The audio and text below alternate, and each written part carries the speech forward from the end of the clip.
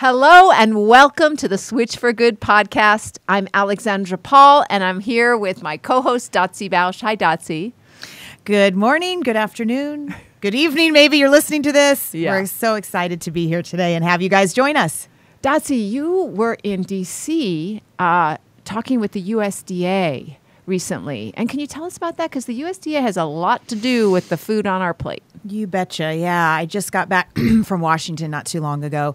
So the USDA, United States Department of Agriculture, reviews the dietary guidelines for Americans every 5 years. One might hope that it was the U.S. Department of Health, but it's not. It's the agribusiness that decides who and what is on our plate. So this was a public commentary period of time for people to come in and give opinion and commentary on the changes that we think should be made. So there were 72 speakers. We each had 3 minutes to speak. And I specifically focused on dairy. Shocking, I know. And my ask at the end was that they recommend for the new dietary guidelines that come out next year that dairy be removed as a food group. And I mostly, in my whole 3 minutes, I did a little bit of health and performance, but I mostly focused on food justice. Oh, that's perfect, because our guests today, we're going to talk about food justice issues. Can't wait to dive into that. And it was really, a couple of us did that. Dr. Milton Mills did it as well, and a couple of other folks whose recommendation was that dairy be removed as a food group for humans from the dietary guidelines. And just in the wake of our neighbors from the north, Canada just removed dairy as a food group for humans.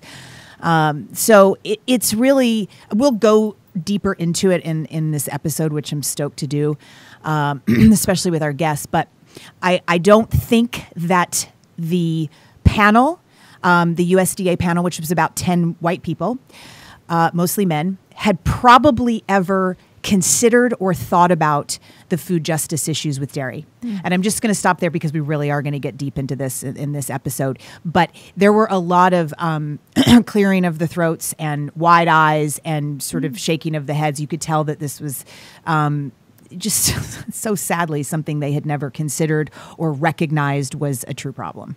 Well, between you and Dr. Mills, who was our first guest on this podcast, you surely were very, very powerful advocates for taking dairy off our plates and off the USDA recommendations.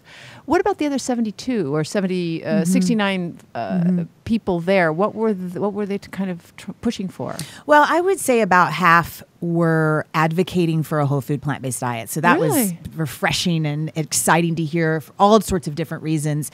Dr. Garth Davis was there, Dr. Michael Greger, like I mentioned, Dr. Mills, Susan Levin from PCRM, their head dietitian.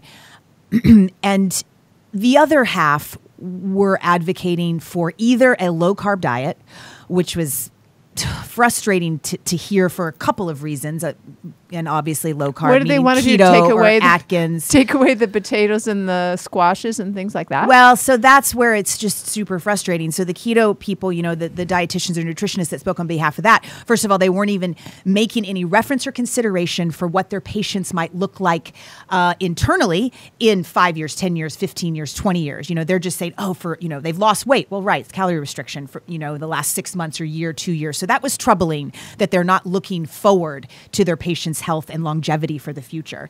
And the other thing that was ridiculous is they were not separating the difference between a donut and a potato.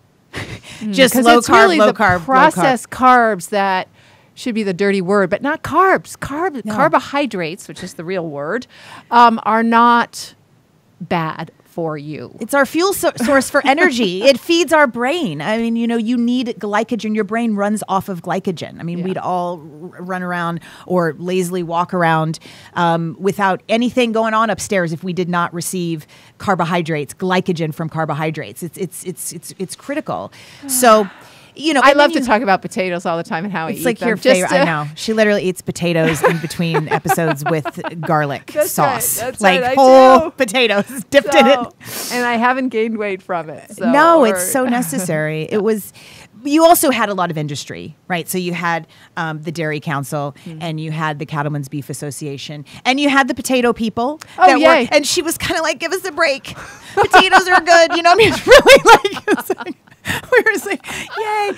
And you had the nut people there. Oh, awesome. And you had the egg people. That guy, the egg guy talked about choline for 3 straight minutes as if there's no other way to get that nutrient. So, yeah.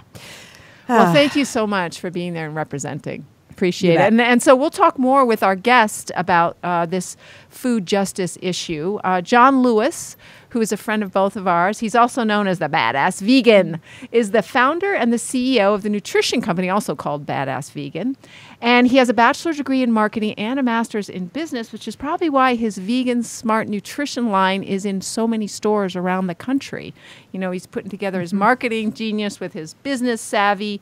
And he also, my favorite flavor is his signature blend called BAV, stands for Badass Vegan, and it's called Strawberry Shortcake, and it's really, really good. I haven't gotten to taste it. Yeah. Where did you do this without me?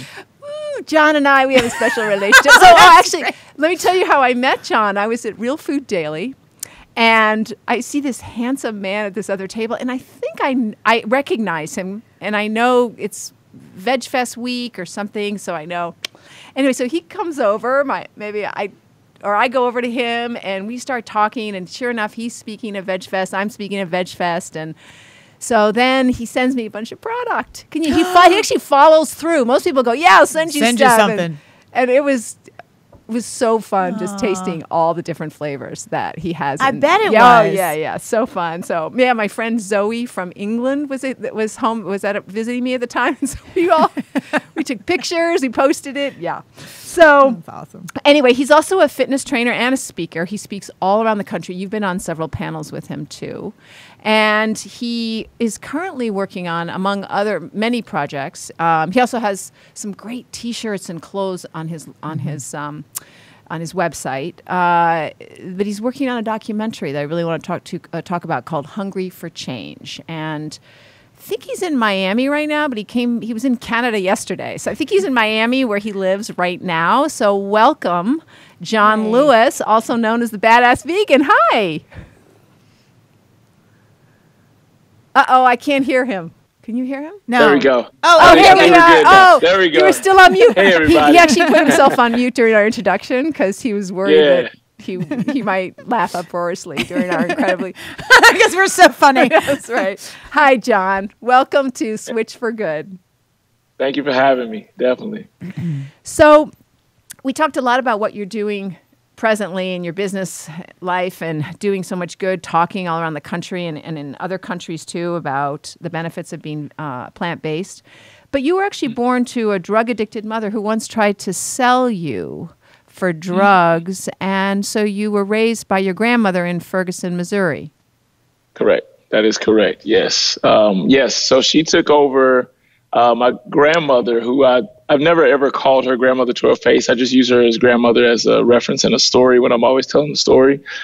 She only found out only 2 weeks prior to the birth that the adoption was about to happen and that I was going to be sold for more drug money. And that's when she stepped in and she took over and she legally adopted me so that at birth I ended up with her, which was kind of interesting that I ended up at the household with the mother being raised as my sister and the grandmother raising me as my mom. Oh. So it was a big dynamic. I didn't know that. Did you not know that your mother was your mother? You thought your mother was your biological mother was your sister? Yeah. So I was supposed to find out at age 16. That was the whole deal. Wait till I was 16. But the birth mother told me at 4.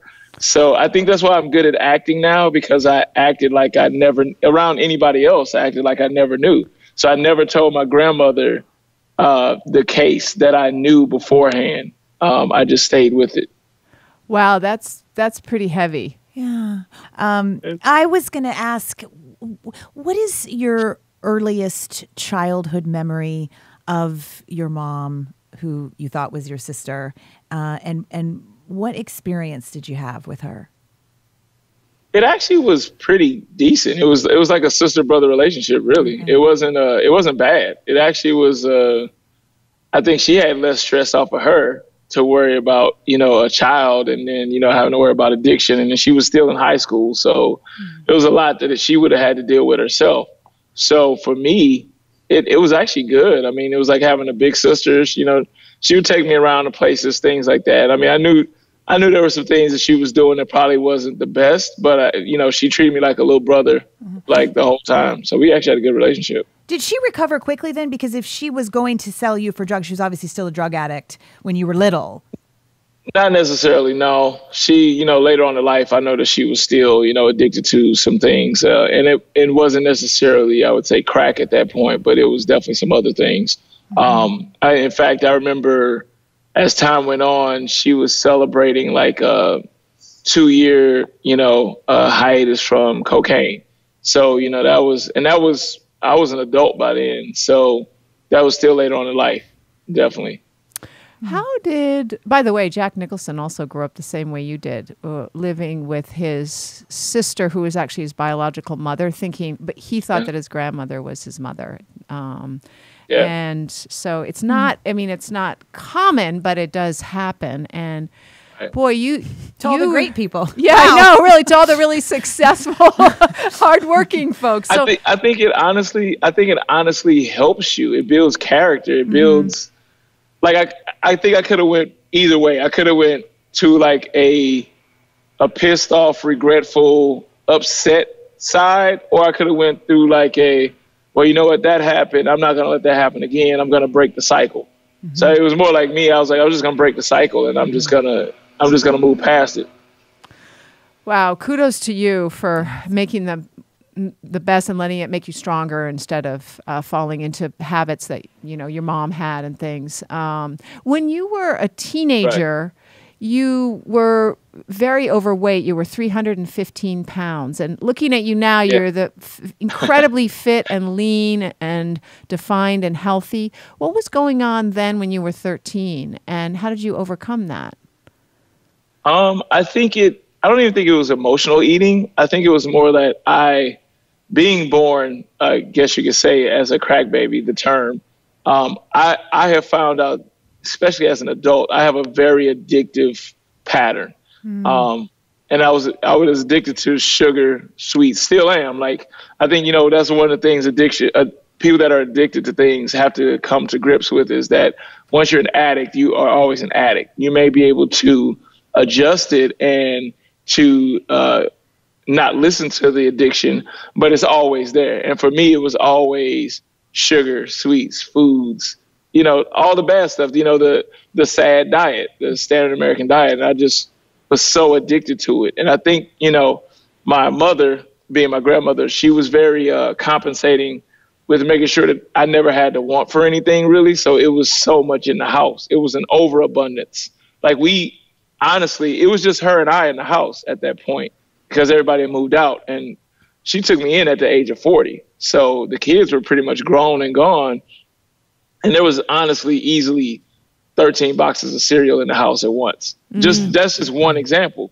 So it was like always an overabundance. And it wasn't because she did a bad job. She was doing the best she could, and she was trying to, you know, make me happy. But I just overindulged. And also, being a child athlete, you know, you got to remember when you play childhood sports, there's no real cardio involved. It's like the coach just throws the balls out in the court, like, hey, go do layup drills. And I think once I got to high school and I got involved with, you know, a program where I'm doing 2-a-days in football, I'm doing, you know, I'm running at least 6-7 miles for basketball, everything started to change. And that's when, like, the weight just kind of disappeared. And I had a major growth spurt as well, so that helped out too. And so did you become more conscious of what you ate during your high school years, or were you just able to burn it off? No, not at all. It was just activity level, just quadrupled, you could say. It just really, like, turned on. Like, I just really, and then I saw that. I think that's when, you know, as a kid, everybody thinks, oh, I want to do this, I want to play in the NBA. But I actually saw it as, oh, wait, I can get out of the hood by doing this. I can do something with this if I use this the right way. And I think that's when it really took over, because I just became, I always say that's my first love. I didn't think about anything else. And to this day, when I go in the gym, everything is gone. Like, it doesn't matter what's going on. When I'm playing ball, whatever it is, everything just disappears. And that just started to be my saving grace. And then I played semi-pro basketball for a little while. And then I ended up going back to graduate school to pursue my master's in business. So what happened? You pursued your master's in business. Were you already vegan then? When did you become vegan and what inspired you to go vegan? Yeah, so I was in grad school, and one thing coming from St. Louis, Furguson area, there's not a lot of diversity when it comes to people or food. So everything was fast food, McDonald's, whatever, Kentucky Fried Chicken. And when I moved to Miami, it was such this melting pot that I was eating every culture under the sun, Haitian, Jamaican, Dominican, Cuban. And I'm just trying all these foods, and my stomach was just not happy with me. So I remember going to the school doctor at my grad school, and he asked me, he was like, do you eat a lot of meat? And I was like, no, we're humans. We lie. It's just automatic to lie. But, if you really think about it, we eat meat on everything, cheese on everything. You probably didn't realize it, though. You probably didn't realize that you ate meat pretty much every meal. Yeah. Yeah. Because, I say it all the time. We confuse normal with right. So it's normal that everybody else is doing it. So I didn't think I was doing a lot. And so he told me, he was like, well, how about you try not eating meat for 30 days? And I looked at him. I was like, are you crazy? I'm like, look, the classic saying, like, look at me, look at my size. Are you crazy? I got to maintain this. And I had a good friend who passed away from sickle cell in October 2004. And I was like, okay, as an ode to him, I'm going to try this vegetarian thing out. And it was crazy. I didn't even make it to 30 days. Within like 15 days, I felt like $1 million. And I was like, whoa, this is crazy. Did you take out dairy too, or just meat?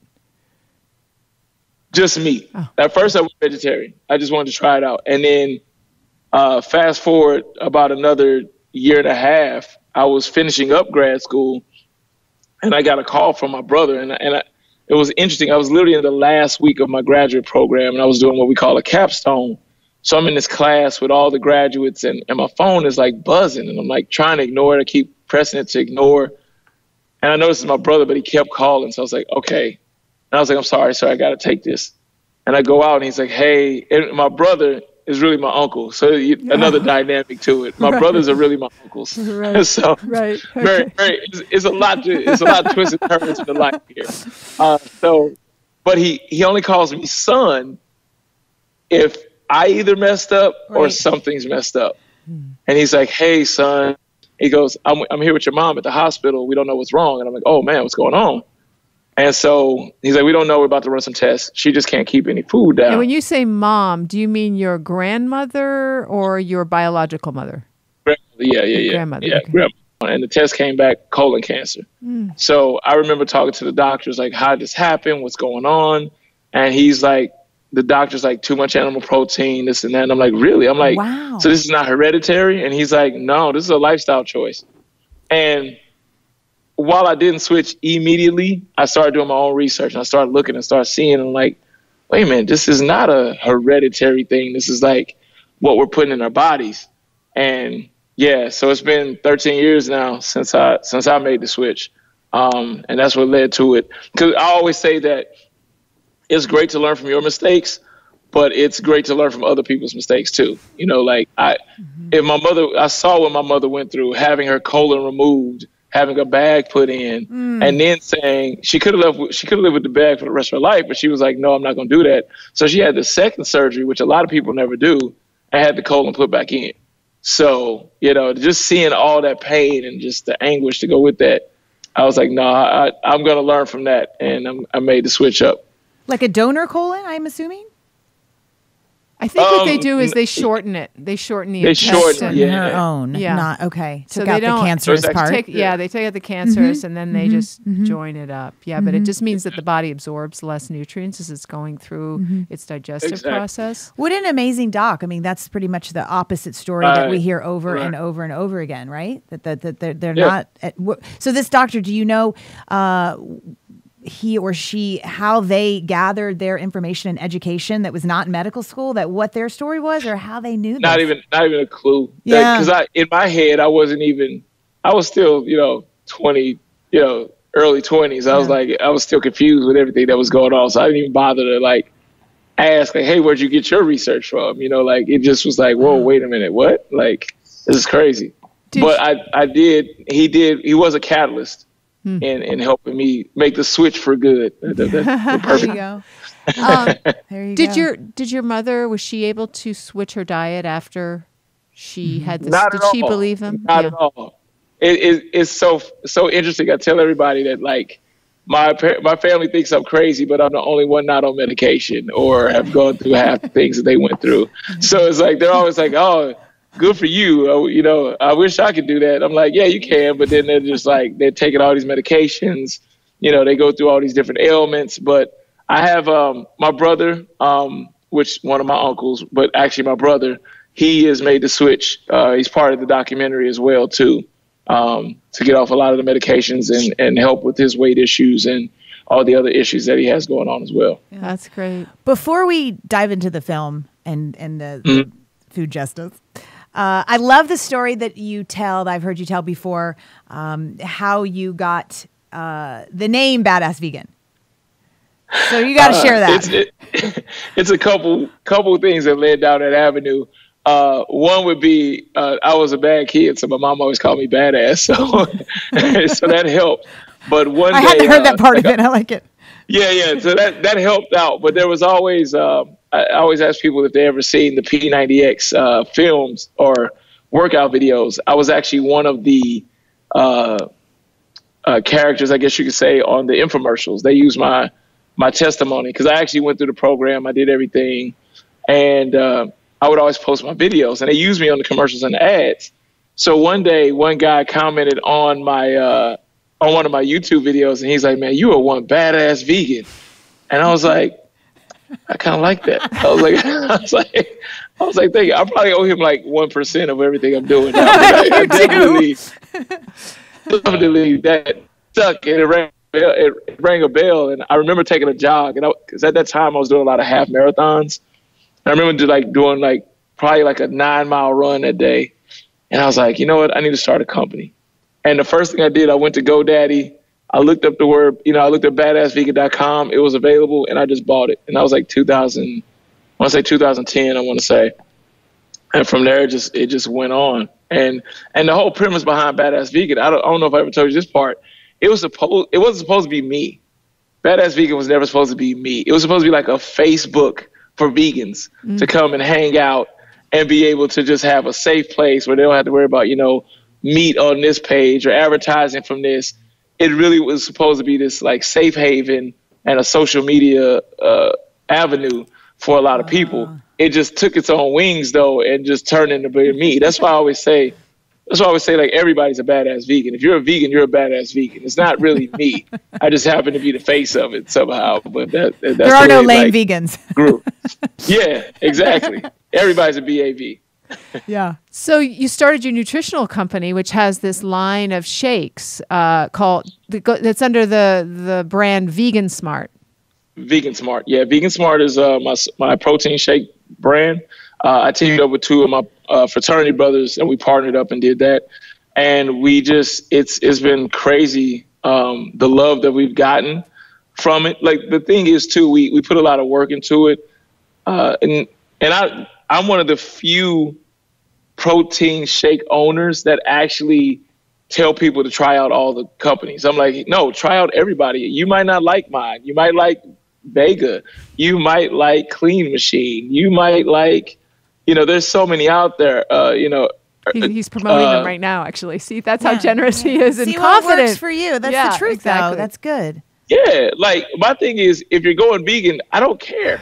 Like, just that's it. That's the end goal, is to get everybody vegan. Now, will I see it in my lifetime? I'm very understandable, and I do realize that probably is not going to happen.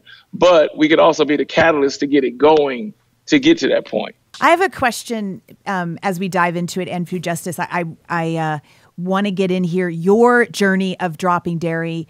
And do you have an intolerance? Can you digest it? Like, were you having issues? Did they change? What happened? What's your dairy journey, your dropping dairy journey? My dairy journey definitely was not a good one. It definitely had to do with, like, when I went to that doctor when I was in grad school and him telling me to, try this whole vegetarian thing. Because even though I felt good when I got rid of it, when I went completely vegan, I just felt my body it was amazing how the change happened. Because I had a good friend who was vegan. She was a sister of a good friend of mine, and we became good friends through him. And she was already vegan when I moved to Miami. And she kept telling me, she was like, when you go vegan, you're going to feel this difference. You're just going to feel this difference. I'm like, yeah, sure. And I never forget, I was playing basketball one day, and I went to go dunk a ball. And it was in the middle of a game. And I literally felt the energy from like my ankle all the way to when I dunked the ball. Like it traveled through me. Mm-hmm. And I just remember this feeling. And I remember I'm on a court with a gang of meatheads. So I was like, if I try to explain this right now, it's probably not going to go well. So I was like, let me just wait till after I get done with this game. And I remember calling her and I'm like, you were right. Like, she was like, I told you.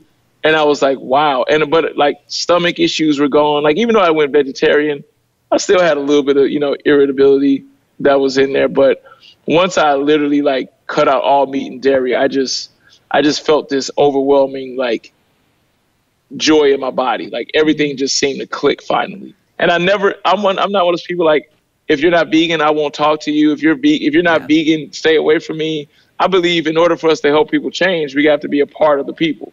So like I go to restaurants that aren't vegan. I don't like it necessarily, but I'll go, and I'll go to events that are vegan, but I'm right there because I know in order to help people change, you have to be involved with them. You have to go where they are instead of waiting on them to come to us. We have to go where they are and not condemn them. Because I honestly only know 3 people that have been vegan since birth, and 2 of them are kids. So like, I know like 1 adult that's been vegan since birth. Isn't Siba Johnson? Siba Johnson, right? Probably who he's talking about. Siba Johnson, is that?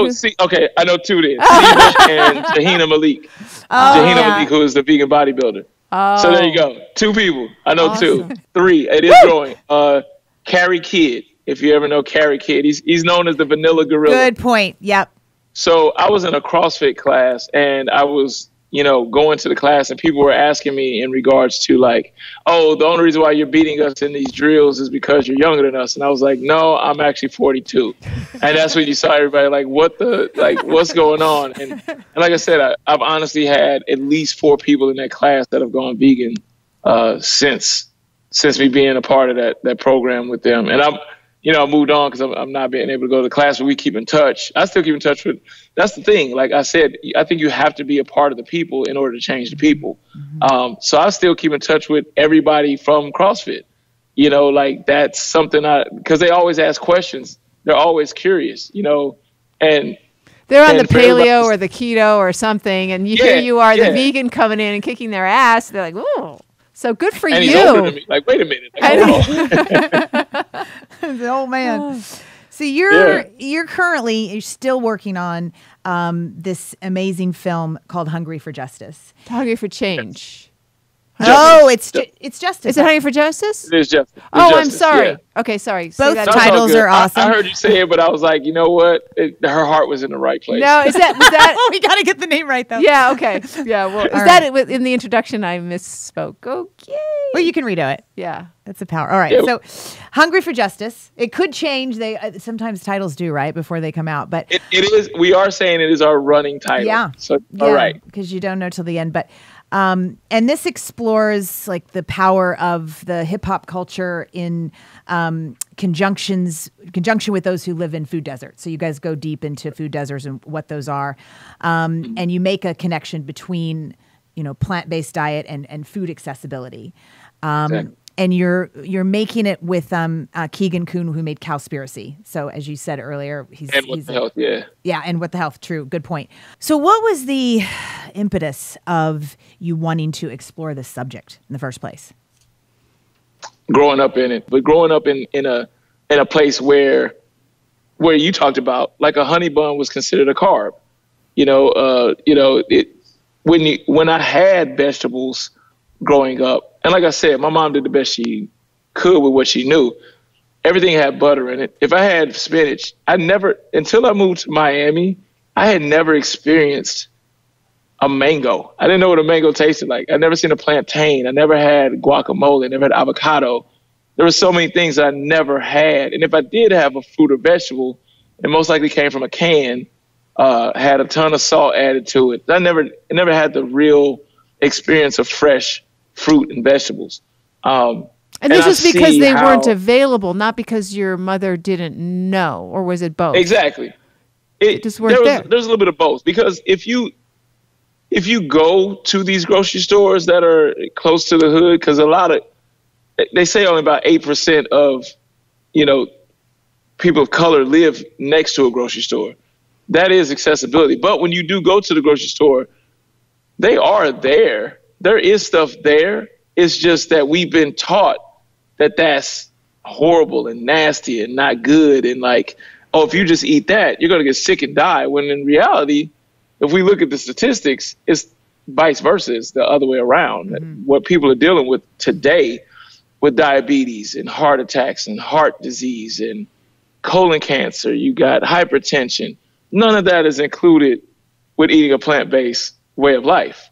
And I try not to say diet, because I always say, and I think I said in the panel that we had together, I always say, if you look at the word diet, I'm not trying to die yet. So I just like, it's a way of life, But if you look at the way it is, it's set up to fail. The system's set up to fail, from the advertising to the store, to the way the sales are run, to the highlighted areas, to the packaging. There's no amazing packaging for an orange or grapes or lettuce or kale. There's no amazing packaging. You go down the aisles, though, these packages, they just scream at you like, buy me. You ever seen somebody look at a package and goes, man, that looks good, and you can't even see the food inside the package? Right. They go, exactly. Oh man, that looks good. Yeah. Or you read a menu and you read what's in the actual item. You're like, man, that looks good. Mm-hmm. You haven't even seen the product yet, but that's how psychologically it happens. And how divorced we are actually from the food. We're just reading about it and getting excited about the advertising for it, rather than the actual smell of the food itself, like the orange and the feel of it. Mm-hmm. And one of the things that helped me out too is my last classes of my marketing program at my undergraduate degree. My teacher, it was a smaller school. It was a historically black college, Harrisville State College. Got to give them a shout out because I love that school to death. And she gave us all, the graduating class. We're sitting in class, and she's like, I just want to wish you all luck out there because it's going to be tough. And we're like, oh, well, thanks. We're about to hit the real world. We appreciate it. And she said, because companies aren't hiring marketers like they used to. They're hiring psychologists. Because when you see that commercial with the Big Mac and the steam comes up at like 30 seconds, or the cheese starts to melt at 15 seconds, that's all psychology. They're looking at the psychology of the mind. What's going to trigger them right now? Ooh, that cheese going down. Mm-hmm. Oh man, that pizza, when they pull the cheese apart on the pizza at a certain time, that's all psychology. That's not necessarily marketing anymore. And that's something that stuck to me when we started discussing this film, like what to do. Is like, there's such a psychology behind this. And to make us think that we have to have these items of food, that we have to pull the curtain back and show that the Wizard of Oz is just, hate to say it, but there's just some little white guy back there with a trigger, and he's just pulling every trigger to make everybody go do it, and that's what's happening. The best marketing is really psychologists behind it. I mean, and so how is that food injustice? Because it's blatant lies. It's just blatant lies to make people think that just look at some of the commercials. Like, the deceiving that you see out there is when people try to say, just look at the food pyramid today.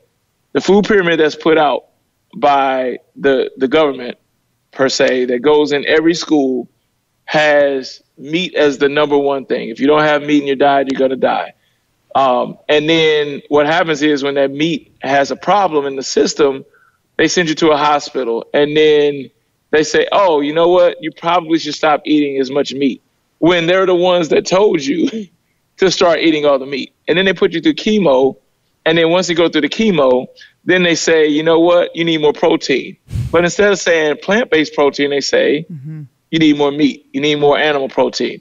So it's just a constant deceiving of telling people that they have to keep eating this animal protein over and over and over, when scientifically, I don't care if you're vegan or not, scientifically, you can go look at the numbers and see that that's not the case. The animal protein is putting us in the graves early. It's not helping us at all. So tell us about what you talked about, Dotsie, which is why it's also there's food racism in our system. I mean, the thing that just, once I uncovered all this, that just makes me just crazy mad and it's just so unfair. And I recognize the white chick here talking about this, but it just gets under my skin as much as the animal cruelty. And that's the fact in regards to dairy specifically, that we know 65 to 70% of the world's population is intolerant to the lactose in dairy. Much higher, right? And people of African descent, Asians, Latino descent, 86%, 76%, Asians are 98% lactose intolerant. And us white people have been milking cows for God knows how long, for what reason, I have no idea. But we did start it. And domination, like always. Right, always. Follow it right back to that. And so we, every single mammal has a lactase enzyme to digest the lactose in our own mother's breast milk. Like, this is inherently in all of us, right? And it's important it's there. Naturally, because our bodies are brilliant, that enzyme turns off around the age of 3 or 4 or 5, depending. So white people, or the ones, and I'm one of them, I could eat a gallon of ice cream back in the day and I felt completely fine. Wait, you're white? Holy shit. No, I'm just I know. I was always able to digest it just fine. And I am seen as normal, but the correct definition is that I am abnormal because my lactase enzyme did not turn off at the age of 4 as it should have. It should have, right? I'm the one with the genetic mutation. And people of color, however we want to say it, they are the normal ones. And it makes me nuts that the white man was like, you're lactose intolerant, when it's like, no, you're lactose normal. We're the weird ones. And just the whole entire idea surrounding that, and the idea that we are pushing a food group on children of color, and then it was, I mean, there's 15% of white people that the enzyme turned off. So in schools, and they have to take a milk, that this is shown and they try to prove is good for them and needed and necessary for growth and for vitality and for learning, when in fact, obviously, it's just the nutrients in cow's milk that we need. Yeah, we need calcium, we need potassium, we need fat, carbohydrate. Obviously, they're in all the other foods. You can get that anywhere. When you guys are making this film, in the middle of making this film, what are some of the your favorite interviews, favorite scenes that have come up surrounding this issue of food injustice and just plain old racism, let's call it what it is, in relation to dairy? One of the major things that pops up, one is we were interviewing at PCRM in Washington, D.C., and we were given an ad that it was either Similac or Enfamil. I'm sorry, I can't remember the exact company. But they actually had an ad that said, not like insinuated, not tried to hint, it literally said that mother's breast milk was not sufficient to help grow a human baby. So if you hear that, who is that? Who's going to believe that more than anyone? And who is that going to target more than anyone? So WIC is it's a government program that is for mothers with children. Is that right? Yes. Okay. Just wanted to clarify. It assists them. Okay. Good. Right. And so it's basically telling these mothers, you don't try to breastfeed. You know what? You need this formula that is formulated from a cow. And what I always try to break down the reality of things, I tell everybody I'm not a scientist yet, but I am a realist. And what I always tell people is that if you look at the reality of it, you're taking the milk of almost a ton. A cow can get up to a ton, 2,000 pounds. You're taking the milk that's supposed to help a calf grow to a cow in less than 12 months. It takes them 12 months to get their full size. The human body takes 18 years or more to get to its full capacity. And you're wondering why we have problems. It's not meant for us. It's not meant for us. We'll never be 2,000 pounds. As obese as the most obese person is, we'll never be 2,000 pounds. And we're taking that growth serum and putting it into a body that has no idea of what it is. It's basically concentrated, and we can't handle it. And we're doing it time and time and time again. You have doctors saying you have to do this. Another form of like that sticks out in the movie that we talk about when it comes to like the social aspect and the racism aspect is that we found, we did a tour with Paige, who does this food justice program that she has out in LA. And we talk about how there are grocery stores that when they move from a neighborhood, they have a ban on another grocery store being able to move back into their old property. So they're not moving out of rich neighborhoods. They're moving out of poor neighborhoods. And when they move out of their neighborhood, they have a zone where they're like, no, another one can't move into our area, or they can't even move into a circumference of the area of the old grocery store. Why is that? Is that so that everybody has to drive to the new location? That's what Walmart does. Walmart does that. Exactly. You know that? Yeah, Walmart will build a store, and then it will ruin all the small businesses in that area, and then that Walmart. Sorry, go ahead, John. They're called category killers. Walmart is necessarily called a category killer because if you think about Walmart, what do they try to do? They try to have every category of everything that you want within their store. In the whole wide world. It's like they have veterinarians in Walmart now. Wow, like everything. They call it category killers, and they go into these smaller rural and more popular ones too, but they go into these cities and they ruin it for all the companies that had a small business, that was a baker, that was, I hate to admit it, but a butcher, a farmer's market. And they're like, you know what? We're going to take all the business. And we can sell it cheaper. And we're going to be 10 times cheaper than what you are. And now everybody, and you know what the bad part is? The people that own those smaller shops, guess what they end up doing?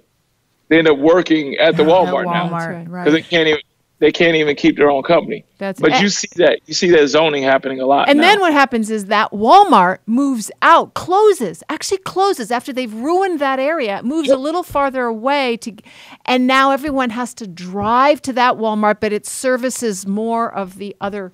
It just services more areas, right? Is that sounds like exactly what Paige is talking about in terms of grocery stores? Is that correct? Yes, that's correct. And then to even go on to that is who takes more public transportation? It would be people of color. We all know that. Like when it comes to buses and trains, yes, there are white people that take buses and trains. But let's be honest, who takes the most public transportation? So there's a rule where you can't get on a bus with more than 2 bags of groceries. So you mean to tell me if you got a family of 4 or 5, or even if you're just shopping for yourself for the week, you can only have 2 bags of groceries. And now you got to go back out to that place again to get more bags to come all the way back. I'm speechless right now. Exactly. It's one of those things you're like, wow, that's crazy. So it's all these things that add up. And then sometimes you have to think, while this company wasn't trying to be a part of this racism, their rules and guidelines, once they find out that, oh, my rules and guidelines actually make it harder for the next person to do something because of the other guidelines, if they don't adjust to it, then guess what? You're contributing to it. Like, I give you a lot of credit and thank you for saying, oh, I'm a white woman and this pisses me off, because I get it a lot. A lot of people always ask, well, what can I do as a white person? It's like, yes, you have to be vocal. A lot of times, yes, as a person of color, we can say as much as we want. We can sit and scream at the top of our lungs from the top of the hill. But until the people that aren't necessarily oppressed by it speak up, it'll always keep happening. Yeah. Can I ask you a question around that? I cut you off. I'm sorry. you finish that? I didn't mean to cut you off. No, that was good. Okay. I was finished. Yeah. White people tell me all the time, actually, Dotsie, you're white. You can't talk about dietary racism in dairy. You can't talk about food injustice. And actually, one too many white people told me that, which is exactly why it's all I talked about to the USDA. It got me so pissed off that I said, I don't really think, I think I can, because I think if I'm passionate about it and I care about it, I think we need every single color, purple, yellow, black, white, bringing this up, because each one of us are going to reach a different population maybe, and it's important for us to all talk about it. So I like that there's that validation from you, because I've been, I wouldn't say I've been not feeling confident about it, because in my heart, it just gets me madder than almost anything. So it's okay. I get to talk about it if that's unfair, but talk about it. No, but that's the thing. And that comes with any injustice. If the people that are affected by it, they're the ones, as much as they talk about it, it'll never mean anything. This goes with racism. This goes with, economics. If the rich people don't talk good for the people that are not rich, there'll never be a change. You see what I'm saying? If there's, if there's people that are part of a race that sees their counterparts actually being racist and they don't say anything about it, then it'll always happen. Because the person that's actually being marginalized, that's being put down, they don't care about their opinions anyway. It doesn't matter. So it has to come from somebody that looks like them. It has to come from somebody with the same status. It has to come from somebody that can sit down at the table with them. They wouldn't sit down at a table with the person that they're being racist to anyway. So they wouldn't care. I felt that some in women's rights. In a way where it's kind of like, say that again. I felt that a little bit at different times in standing up for women's rights. So and it's like, they're like, oh, that's cute. That's good that you're doing that. You should stand up for it. But really, when you go into apply for a job, it should be the best candidate. You can't just have like an equal, and we'll go on. Exactly. And so, it's like, oh yeah, but it's whatever. In that case, men that need to stand up for it. If it is women's rights, if men don't say anything, it'll never change. Then guess what? It'll always keep going on. If it goes for gay rights, if gay people always try to say something with their voice, somebody's going to hear it. But until straight people say, we really shouldn't be treating them like this, it's never going to change. Same thing goes with racism. I wanted to ask you about how your veganism and your experience as a Black man intersect in terms of your empathy for those who can't speak up or don't have the power to speak up. I think just growing up and witnessing injustice, I think that's really what empowered me to go deeper into the vegan, rabbit hole, as you could say, because I didn't start, and I believe that question did come up earlier in the interview. I didn't start for animal rights. I started for health. But as I kept going, it started not only being for health, it started to be for animal rights. It started to be for social justice. It started to I did it for end racism. I did it to save the planet. It's just so many things that come along that you see that this system is not designed for the wellness of the planet in general. And it's to step away from that and to go into veganism and to go into this aspect of causing as least amount of harm as you can, because we all know, as much as we try, veganism is not a perfect science. It is not. It probably never will be, but we are with the intent of causing the least amount of harm to every living thing in the world, and that includes human. So my thing is all about love. I mean, don't get me wrong. I do get mad. I do get upset. I do see things and they infuriate me. I just literally saw a story today of a 7-year-old that was killed back in my neighborhood back in St. Louis, that was shot. Like that pisses me off. But at the same time, I know I have to speak out about it and ask people, where's the love? Like, they need to see stories like that. I know I get a lot of flack sometimes because people come to my page and they just want to see sunshine and food. But I think also you have to speak up, like we just talked about. You have to speak up about it, and you have to get people to see where the flaws are. Now, you don't have to condemn them about it, but you have to show people we have flaws, and this is what we can do to get better about it. And that came from speaking up from not only animals, but people, from the environment. The environment can't speak up for itself either. You know, our kids that we're trying to leave this planet for, we have to speak up for them too. Mm-hmm. So it's just so many things that we have to speak up for. And you don't ever have to be silent. What you say and how you say it speaks more volumes, but you have to speak up. Great. Thank you so much, John. Thanks for being on our show. We'd like Thank to you for have the you invite. back when your documentary comes out so Most we can definitely. talk about Definitely. it more. And yeah, we definitely want to talk about your experiences filming the documentary, more stories and things. Yeah. And tell everybody I'm- where they can find you before we go, please. You can find me at Twitter, Instagram. I think I even got a Pinterest. It's all under Badass Vegan. It's Snapchat. I made sure it's uniform. So everything's under Badass Vegan, even Facebook fan page. You can also send me a message at john@badassvegan.com. You can take a look at the website. I try to put as many tips and things as possible on there. I actually was with Vegan Outreach. I'm on the cover of the Compassionate Vegan Cool. guide to help people transfer over. So you can find me there. That's a great guide to help people transition. And I'm going to send you to the teaser to the film. Like, I can't share it yet. I'm going to let you all see it. Thank you. That's awesome. That's and incredible. everybody, Excited. check out his VeganSmart nutrition shakes. Yes, and the BAV strawberry shortcake. And one day I'll get flavor. to try it. You'll share with I'm me. sorry. I'm sorry. I'm sorry. But I did make You're a promise. perfect. Like she said, I did And follow you through kept with my it. promise. I appreciate that. He sure did. It was amazing. Thank you so much, John. Thank see you y'all so soon. much too. Thank you. So thank you so much for tuning in today. If we helped you in any way, then click the subscribe button and let's keep hanging out together. We have so much more to share with you.